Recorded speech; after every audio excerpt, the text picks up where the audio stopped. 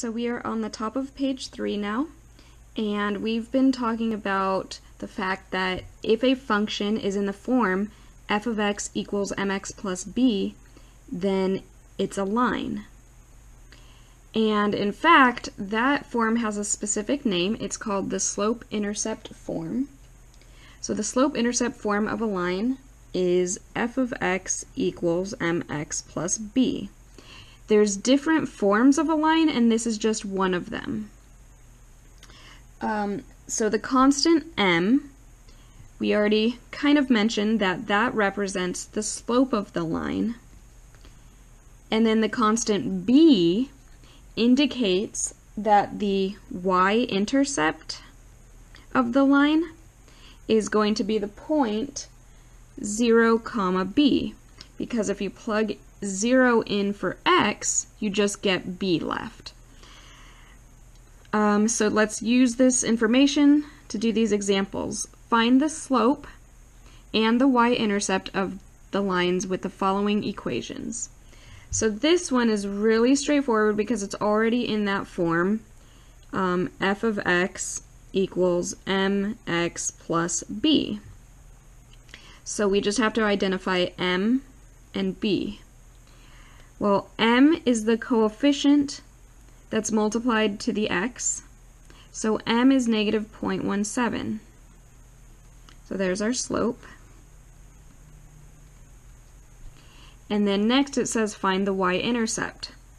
Well, that deals with what b is.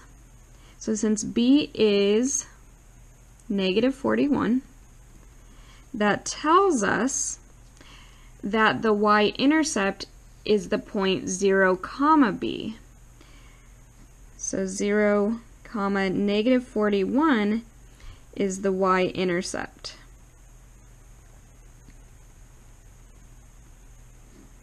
It's a point on the graph. And now this one is going to be a little bit more work because it's not exactly in that form right now. So to make it in this form, we need to get y by itself. So solve for y. So let's start with the original equation.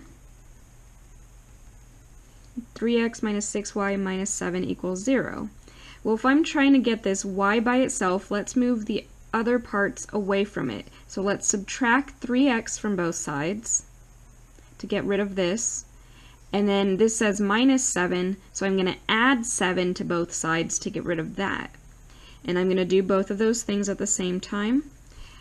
So I'm just left with the negative 6y on the left, and then on the right side it's 0 minus a 3x, and then plus a 7. And then I just need to get rid of this negative 6. Well, this is negative 6 times y, so to get rid of it, I need to divide by negative 6. And whatever I do to this side, I need to do to this entire side. So I have y equals negative 3x plus 7 all over negative 6. But if I want it to look like mx plus b, then I need to split this up. So I can do negative 3 over negative 6. Well, negative 3 over negative 6 reduces to 1/2. So I have 1/2 x. And then for the plus 7, I have plus 7 over negative 6. So positive over a negative is a negative 7 over 6. So now we've solved for y. Now we can tell what the slope is and what the y-intercept is. So m is the coefficient in front of x. So m is 1/2. That's our slope. And the y-intercept deals with b. So what's b? b is negative 7 over 6.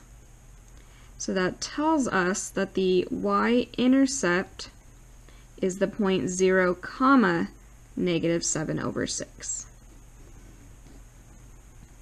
So this one, it took a little bit more work to get the slope and the y-intercept because we had to isolate y first so that it was in the form mx plus b so that we could get what m and b are. All right, now let's graph. So we're going to do this graph differently than how we did the one on the bottom of page 2. From here on out, we don't need to plot points like this anymore. So this was kind of the old way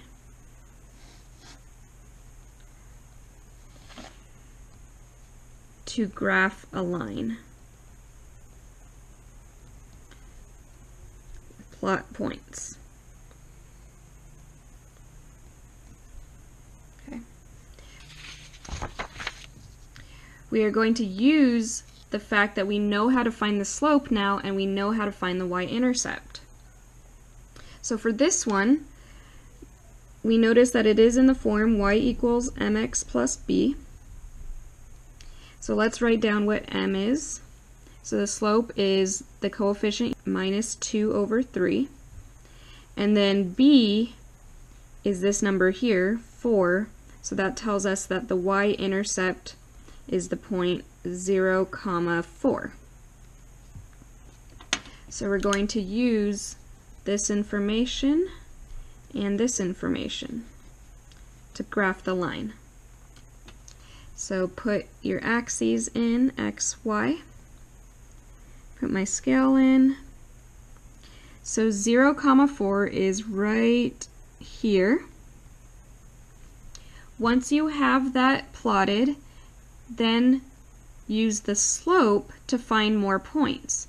So the slope is saying go down 2, because there's a minus 2 on top, and then go right 3, because there's a positive 3 in the denominator. So from this point here, I'm going to go down 2 and right 3.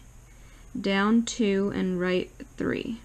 And you could also kind of go reverse. So instead of down 2 and right 3, you could also go left 3 and up 2 to find more points. And then draw your line in.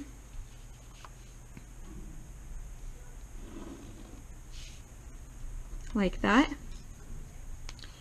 And since we're going to be graphing two different lines on this coordinate plane, I'm going to label this one f of x. Okay, now let's go down and graph this one. We're going to identify the same components. We're going to identify what is m and what is b. Well, m is the coefficient in front of x, so m is 4.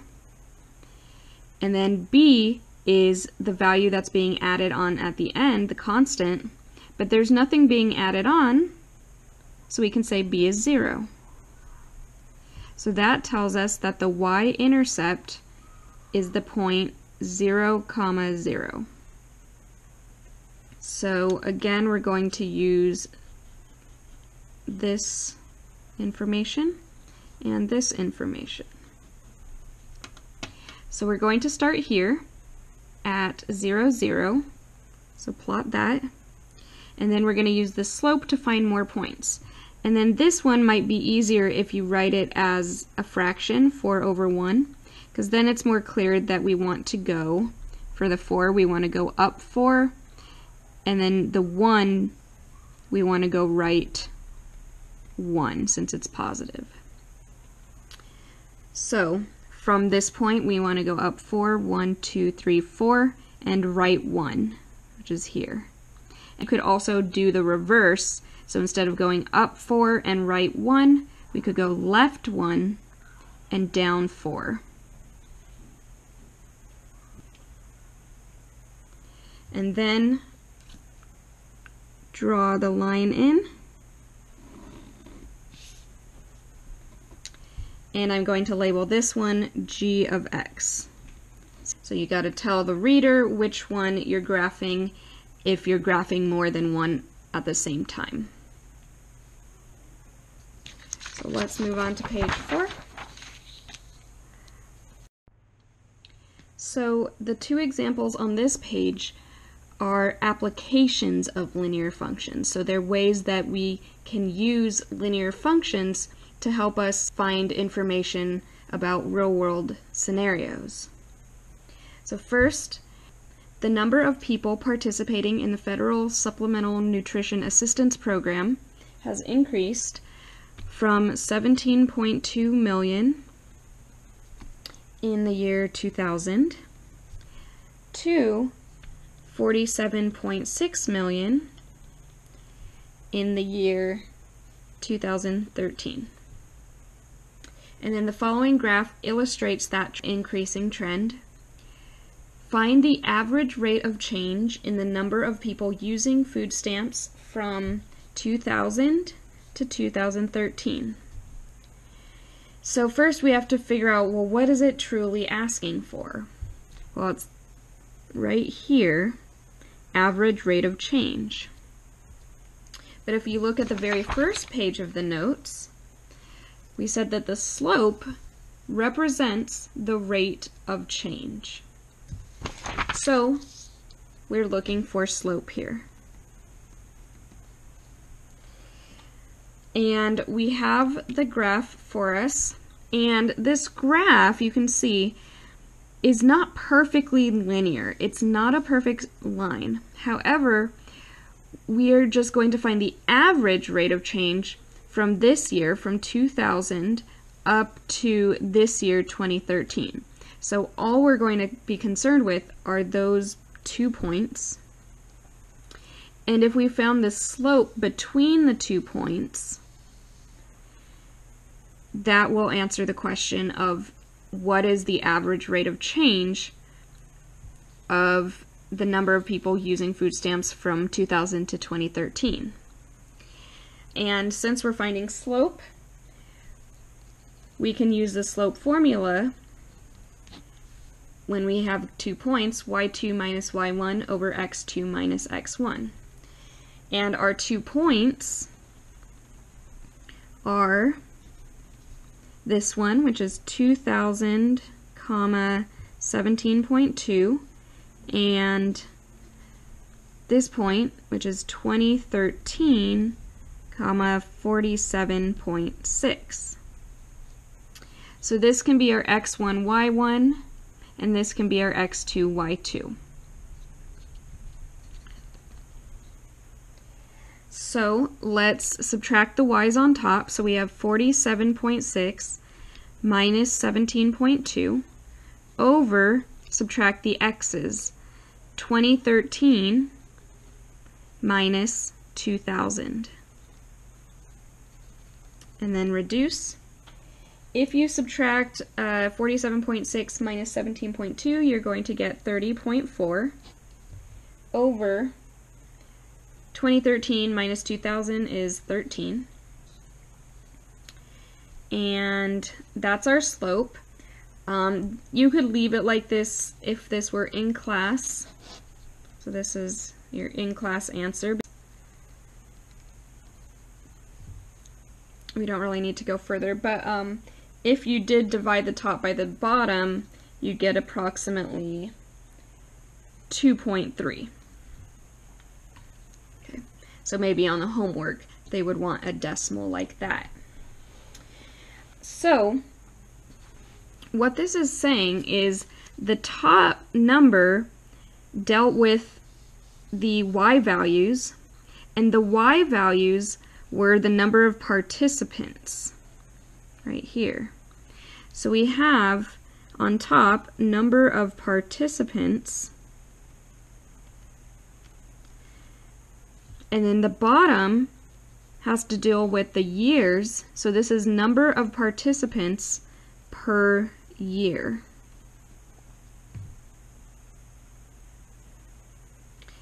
So from 2000 to 2013, the average rate of change was an increase of about 2.3 million participants per year. and it was an increase because the number is positive. And we know it was 2.3 million participants because it gave us the numbers in millions here. Number of participants in millions, or 17.2 million to 47.6 million. Let's do one last example. There is no proven way to predict a child's adult height, but we can estimate it using a linear function.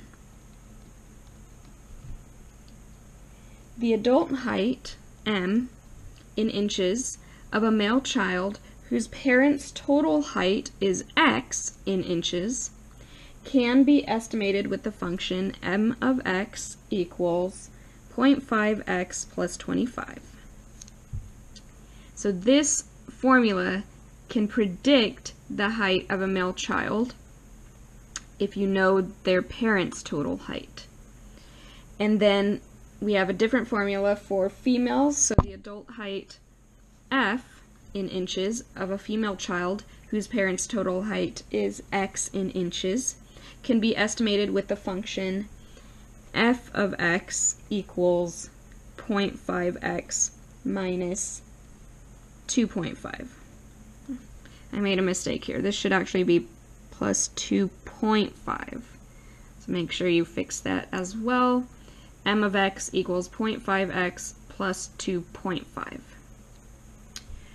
Alright, so the question is, we need to estimate the height of a female child whose parents' total height is 135 inches. So first of all, since we want to estimate the height of a female child, we need to use the f of x formula. And then the parent's total height is 135, so that's for the variable x. So all this is asking us to do really is plug in 135 for x.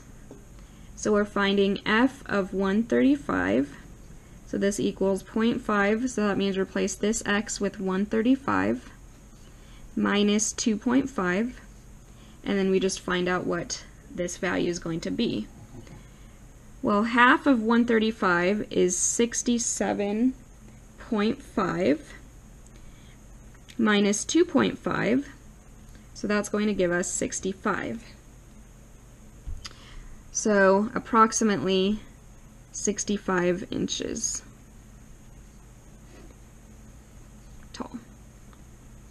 So this is saying if there was a female child and you add up her parents' height in inches and it turns out to be 135, then that child's predicted height as an adult is going to be 65 inches tall.